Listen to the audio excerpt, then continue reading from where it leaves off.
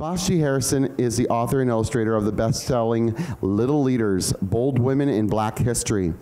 She is an artist, author, filmmaker with a passion for storytelling. She earned her MFA in film and video from California Institute of the Arts, where she snuck into the animation illustration studios for Disney and DreamWorks legends. There she rekindled a love for drawing and painting. Now she uses her love for both film and illustration to craft beautiful children's stories. Not only is she an author and illustrator of Little Leaders, but she is the author and illustrator of Little Dreamers, visionary women around the world, and the illustrator of many, many other books, all of which we have for sale at the cafe. In less than 2 weeks, she's coming out with a new children's book that she has illustrated for actress Lupita Nyong'o called Sue. And in November, she's coming out with another new book, Little Legends, Exceptional Men in Black History. Today, Vashti is going to give us a brief talk, read us a story, and then she's going to do a live drawing demonstration. Afterwards, we'll have audience Q&A and then the book signing after both programs. Without further ado, please join me in giving a big Harrisburg welcome to Miss Vashti Harrison.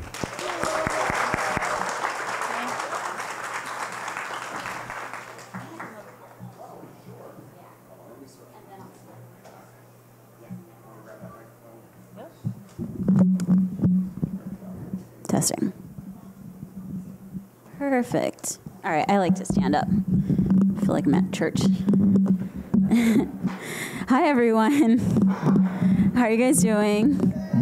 Thank you for coming out so early. This is my first trip to Harrisburg, although I feel like, according to the name, I belong here. This is really nice. I want to share with you guys a little bit of the backstory of how I created this book, Little Leaders, Bold Women in Black History. How many of you guys have seen this book before? Yeah? How many of you guys have read it before? Okay, that's a lot of you. But maybe some of you guys may not know this story. This book came out, wow, almost 2 years ago now, in 2017. 3 years ago, I wasn't doing anything like this at all. I wasn't an illustrator. I wasn't an author. I had no idea that I would be here with you guys today. The way this story started was back in around 2016.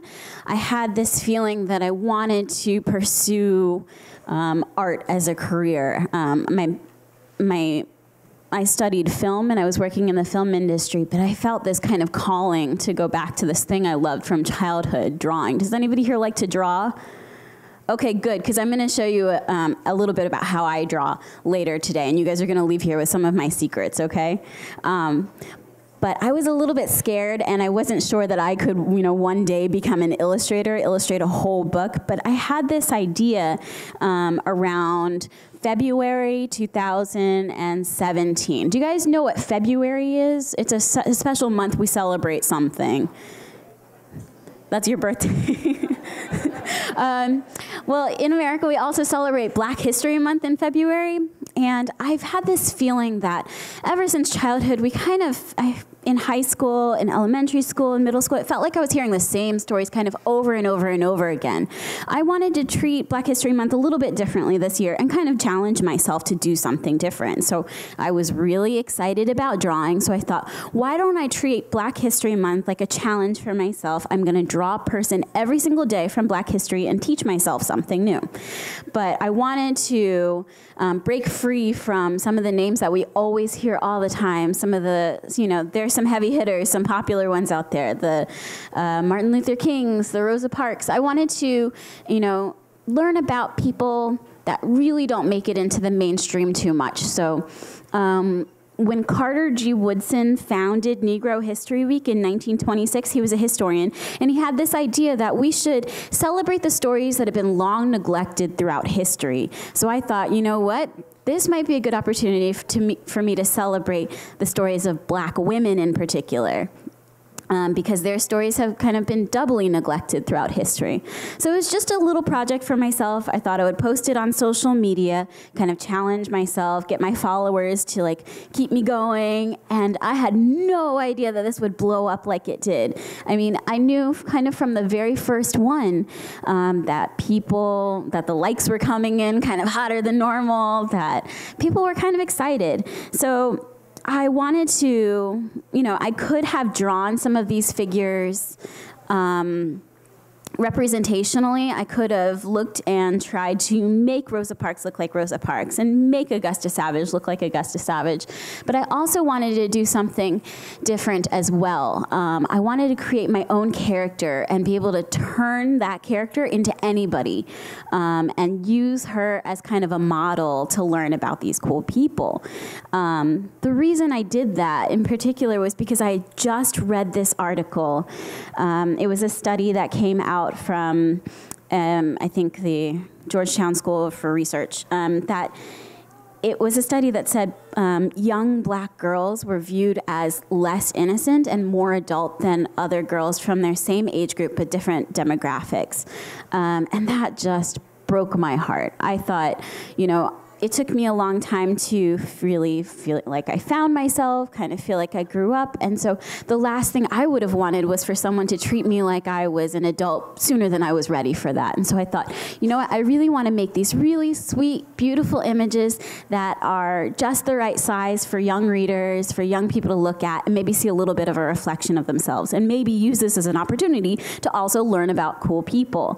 So amazingly, it blew up way faster than I anticipated, and before February was over, I had signed a book deal to make 3 of these books, and less than a year later, the first one was out. So it's been a wild, wild ride. The first one, Little Leaders, Bold Women in Black History, came out in November 2017. The second one, Little Dreamers, Visionary Women Around the World, came out last year, November 6th, 2018, and then this November, the third one, Little Legends, Exceptional Men in Black History, will come out. But more than anything, more than making books and making drawings, I really realized that I have this passion and love for sharing these stories with people, especially young people, because part of me really questioned, even up until a couple of years ago, really questioned, if I could follow art as a career path, or, I wondered, there's this question that a lot of people ask young people, and maybe some of the young people in this room have already been asked this question a couple of times. Can you guess what I'm thinking of? What do you want to be when you grow up? Yeah, I'm not a big fan of that question. I don't like to ask anybody that question because it's really hard to know. I had no idea that I would be here, 3 years ago. But more so because of that, I wanted to fill these books with all the stories of very diverse paths and fields of study to encourage young people to know that there are so many opportunities out there for them. So if you guys are with me, I'm going to read a couple today. Is that all right? I'm going to read some from Little Leaders and also from Little Dreamers. I'm going to go sit in the comfy chair. You guys with me? Okay. Now you can follow along if you have the book.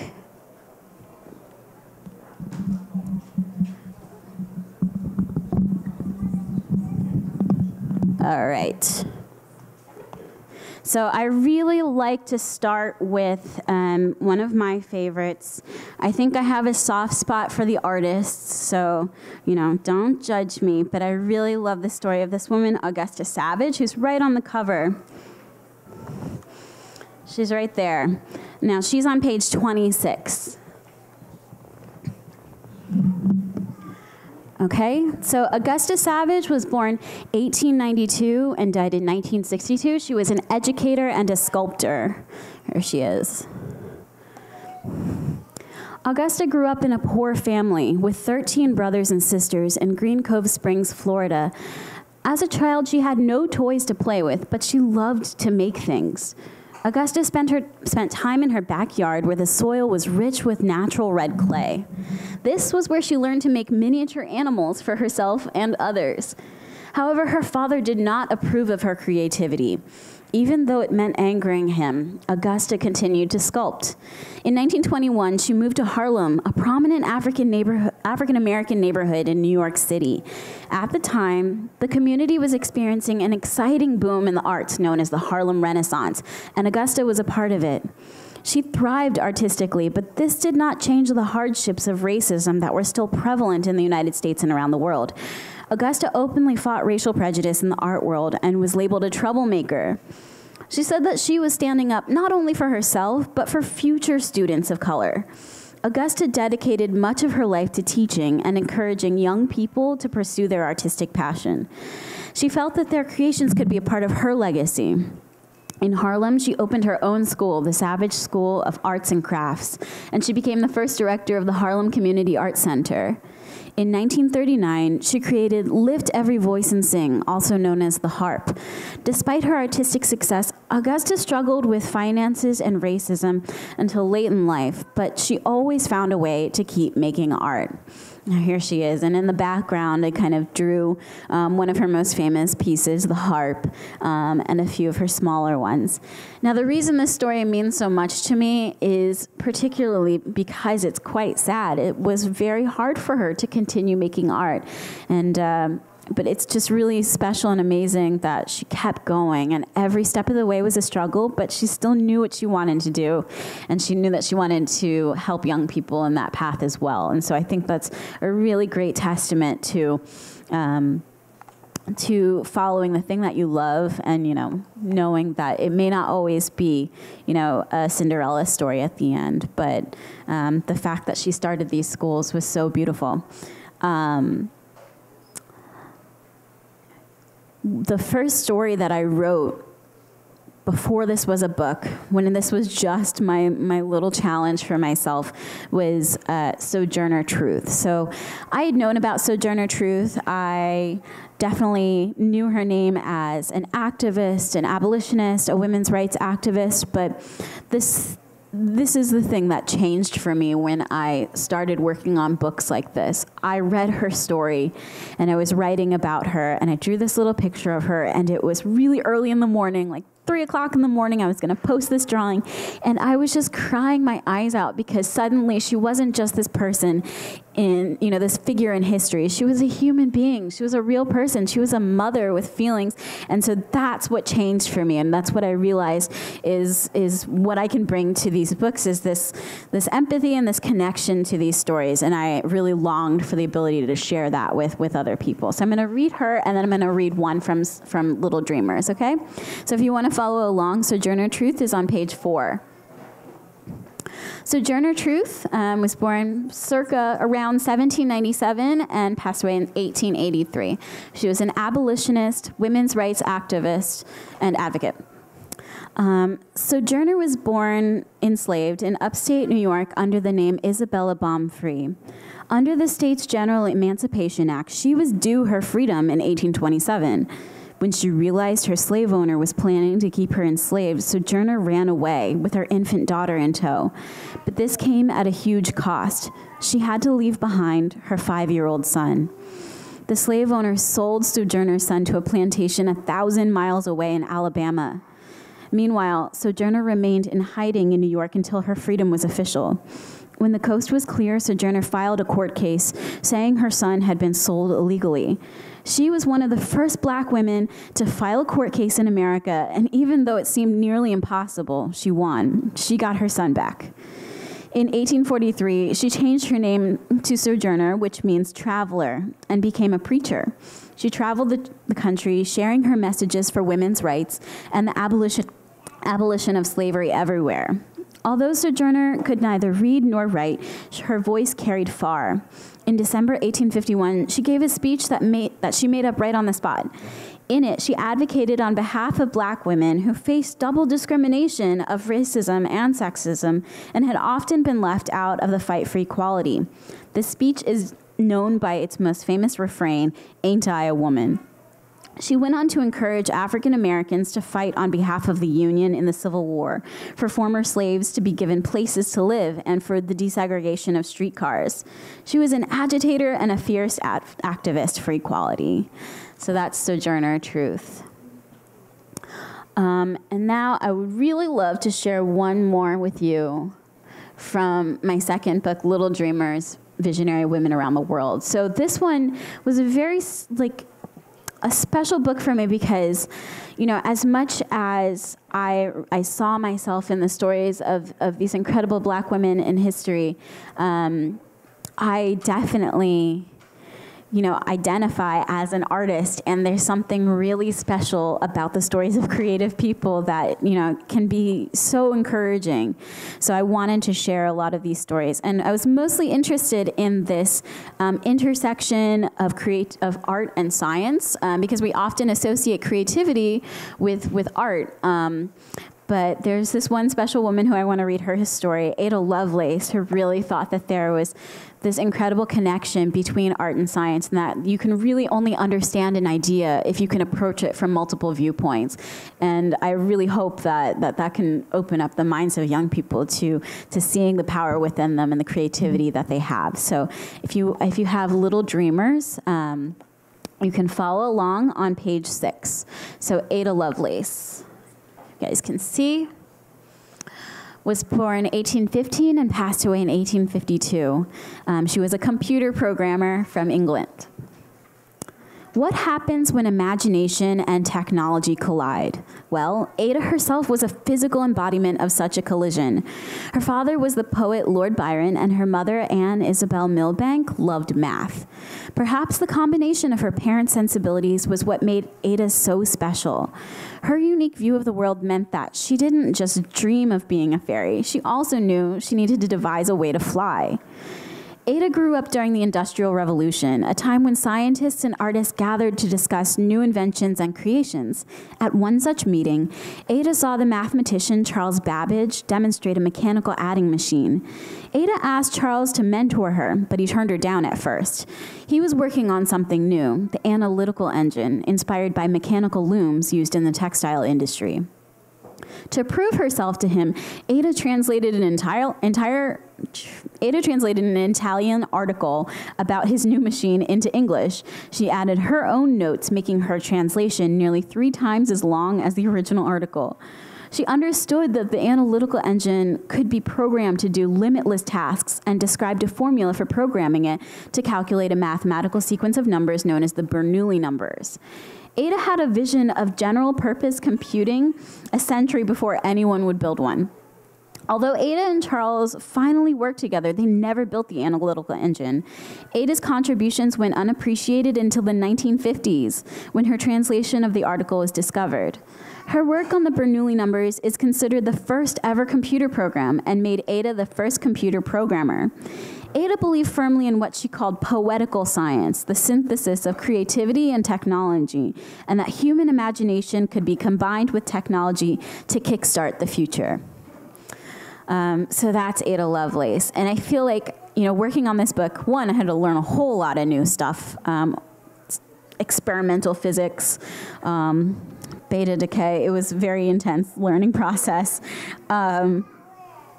But one thing that I felt was kind of a through line with a lot of these people is that they were very misunderstood for a lot of their lifetime. A lot of people just couldn't get what they were seeing, and that's why I called it visionary women. They saw this future, this vision of the future that not too many people could see.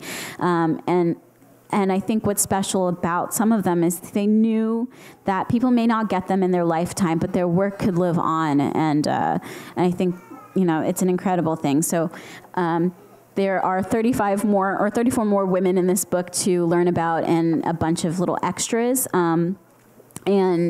As of earlier this week, the board book edition of this one came out. So if you're not ready to learn about beta decay and experimental physics, we have the simplified one for toddlers, as well as, so that one's called Think Big Little One, and then the board book edition of Little Leaders is called Dream Big Little One.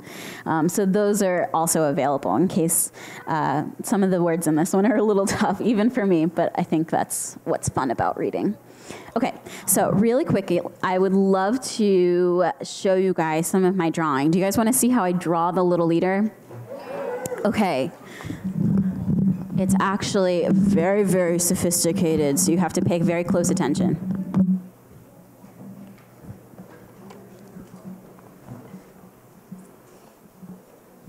It's like a heavenly glow coming in.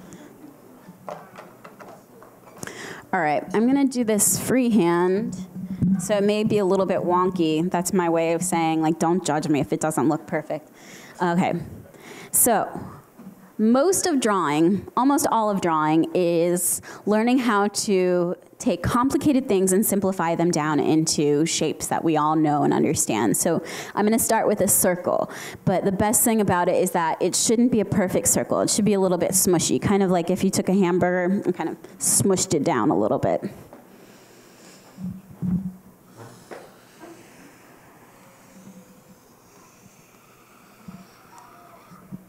Okay? You guys do that? The next step, now this is the part where you have to like pay a lot of attention. The next step is the letter C. You guys know how to draw the letter C? Yeah? Kind of looks like that. I'm going to take that C and roll it onto its belly to draw some eyes.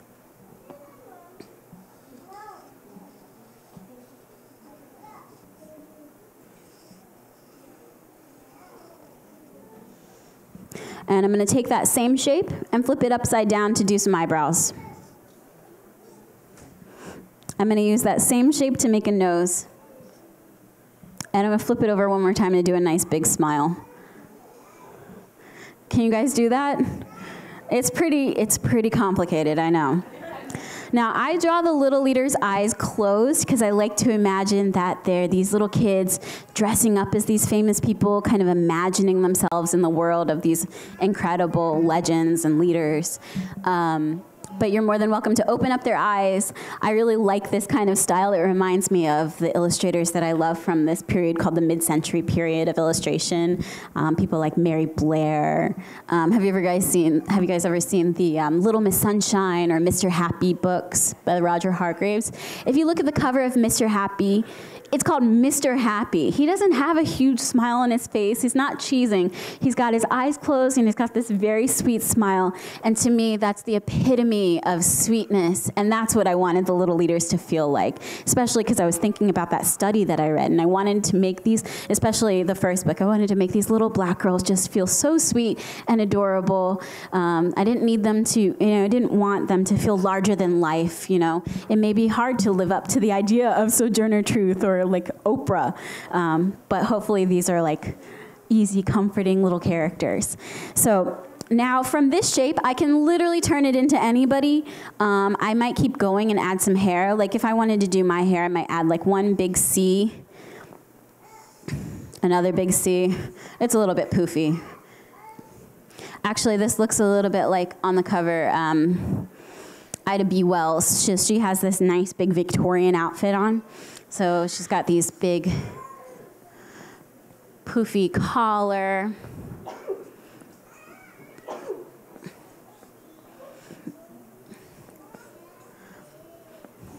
So sometimes I might do a lot of this part in pencil and go back over and choose my favorite lines.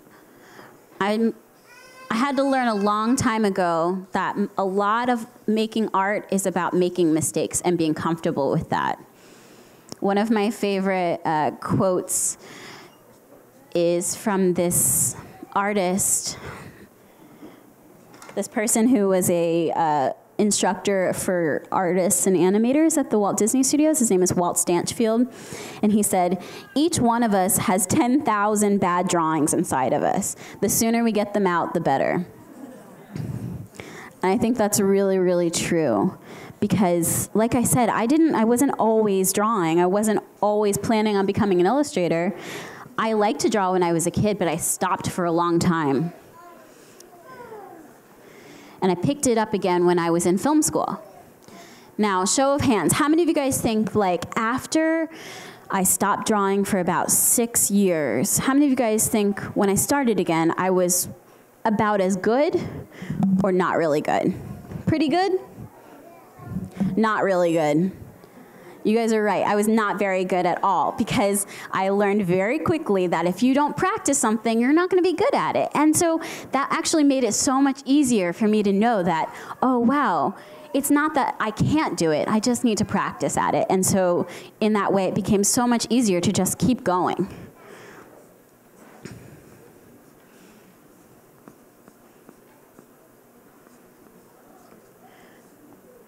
Okay. So this one came out a little bit wonky, but you know what? I can keep going. My favorite thing about drawing hair is that if you keep adding more and more layers, it starts to look more and more like hair. And I'm actually just still using that C shape. It helps make it really feel like there's hair here, like different strands of hair. And what really takes it to the next level is when you just break free of that line and you add a few little squiggles. Honestly, I promise you, it starts really looking like hair, especially if you do this with pencil or crayon. Okay, so I could keep doing this forever, but I'm gonna wrap up here because we're going to hear another story time. Oh, we'll take some questions. How about I keep drawing a little bit and we'll have a mic around, or you guys just want to shout out? All right. So what I'm going to do is I'm going to come around with a microphone. And if you have any questions, please just go ahead and raise your hand so I can come right over to you. Oh, we got one right here in the front row. Hi. How does she draw? With lots of practice, I guess. Why don't you answer that? Everyone thinks that because I'm a professional drawer, that I draw for a living, that it's always easy. It's not always easy. It's not always perfect, but I always keep going because I love it. I love drawing, painting, making mistakes. So you just keep going. We have another one right here in the front row. What are the names? What are their names? What are their names? The names of the little leaders? They don't have any names yet. I like to think of them as blank slates, but you could create one just like I showed you, and give it a name yourself. I'll be right back for you, okay? We have one right back here in the back. What's your favorite story in Little Leaders? My favorite story in the first book, Little Leaders, might be Bessie Coleman. Has anybody read that story? She's an aviator. She learned how to fly when people told her that girls in America don't fly airplanes, and she was like, okay, I'm gonna go to France and learn how to fly. It was really cool, and she knew that like her sense of style was an important part of her job, so she was just a cool lady. Okay, we have another one here in the front row. Do you draw every day? Do I draw every day? No, not every day. Okay. I do like to draw a lot, though. We have just a couple more questions. Okay. How do you get rid of artist block? How do I get rid of artist block? Oh. That's a very good question. When I have work that I have to do, drawings that have to get done for, Hair Love or Sulway or something, I always draw something for myself for fun. I practice doing things that I don't like. Sometimes I put on a timer and try to draw 5 different types of hand. Sometimes I stop drawing and I go read a book or I watch TV for a few minutes, hours, days, and then I come back to it. All right. I'm all the way up here in the far corner past the white light. Okay. What's your favorite color? My favorite color, it changes seasonally, weekly. Right now, my favorite color is yellow. Of all the women who you could have chosen, how did you end up with the ones that you did choose? Yeah, that's a good question. So the first book, I really wanted this survey of people from as many fields of study as possible. So yeah, we have a doctor and a lawyer, but also like an engineer, an aviator, a filmmaker, a photographer. So I wanted as much diversity in that sense. And, I wanted to highlight names that are not so big in the mainstream and then add in a couple big ones, heavy hitters, just in case this is someone's first introduction to Black history. Okay. Unfortunately, we're out of time for questions for today.